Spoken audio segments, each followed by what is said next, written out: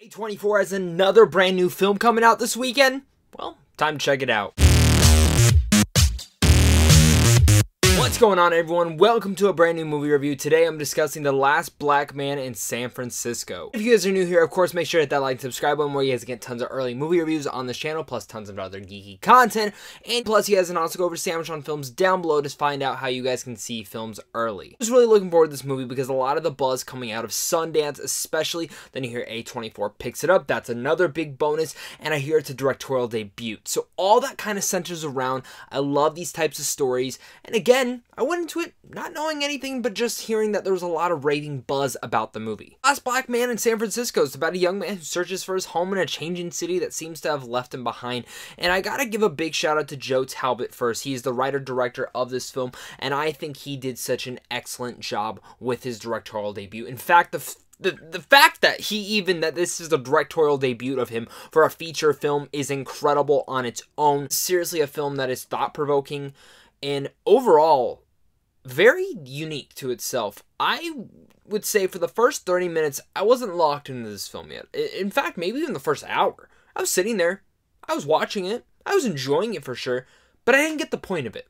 I didn't understand what was going on. And I really like the parallels, and I really like the relationship between the two main friends that the story follows. Again, I wasn't into it yet. There comes one point towards probably the end of the second act leading into the third act that I got totally enwrapped and invested within the story and totally understood all the raving buzz about this movie. I'd go as far to say that I'm kind of in love with a lot of aspects of this film and what this movie has to say. Definitely tell that Joe Talbot put so much passion in here, into the script, into the directing, but the story within here and all the messages that it's trying to tell and all the symbolism and the meanings, there's so much stuff to dive into. I think one of the things that really reached out to me personally, and one of the messages that I absolutely got myself totally in love with, was the story and the parallels between real life and what people look at.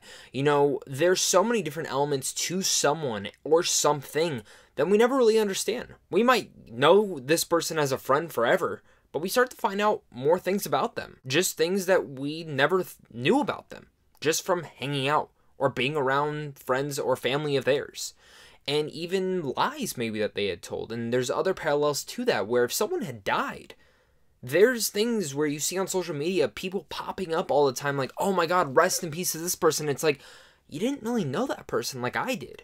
And I think we've all had that thought before where we see that on social media, and there's so many different convoluting thoughts that this film, again, provokes into your mind, but very much in such a grand way. I think even diving deeper into those meaningful moments, and one of the big highlights of the film, again, that dives into that same central message is there's a certain scene where a character, something gets revealed about him. And I sat there going, wow. It started getting me to think, and of course, again, since the story is about a young man searching for a home in a changing city, the story also wraps around certain elements of something that you might love never really accepting you, like this city. He loves his hometown. He loves San Francisco, but does it love him back? All loved someone or something, but did it love us back? And is it a loss for us if we leave that thing or that person, or is it a loss for them or that thing? There's a lot of things that this film made me just provoked in so many different ways. And that's because of Joe Talbot's excellent writing and excellent directing in this. This film would be nothing without its two lead performances, and that is Jimmy Fails and Jonathan Majors.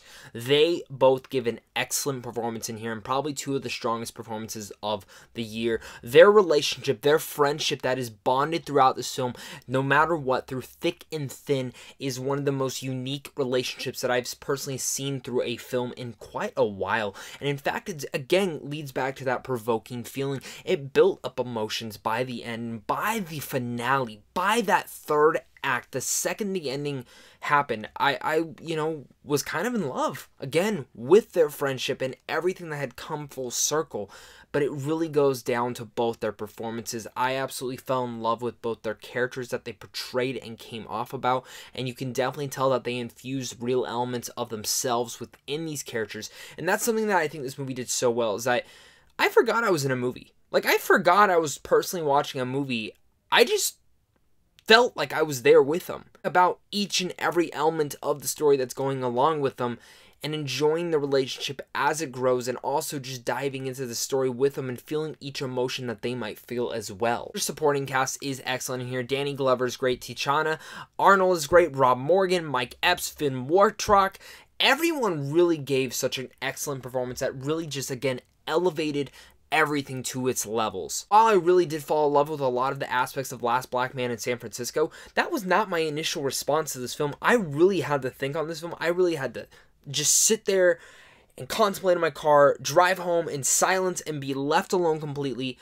But again, it has some of the best cinematography of the year, and personally one of my favorite shots of the year. There's one shot of the Golden Gate Bridge which is jaw-dropping in itself, but again, the cinematography is excellent, the score is great, but again, all comes back around to full circle to Joe Talbot's directing and writing, which is superb. There are so many fantastic elements to this, a lot of thought-provoking moments to it, and this is definitely an A24 film that I think is super unique to itself, and I'm very happy that A24 picked it up. This is one that I'm curious to see if it gets any Oscar love towards the end of the year, and if it does, in fact, I hope A24 actually pushes it. But who knows? The year's still young. With all that said, I'm going to give The Last Black Man in San Francisco a B+. Let me know what your guys' thoughts are on this film. Are you guys excited for it? Are you not? Have you been looking forward to this film? And of course, A24, tons of more films of theirs coming out later this year. I'm curious to see what else comes out. Thank you guys again so much for watching this. And of course, make sure to go support your local indie films like this one this weekend.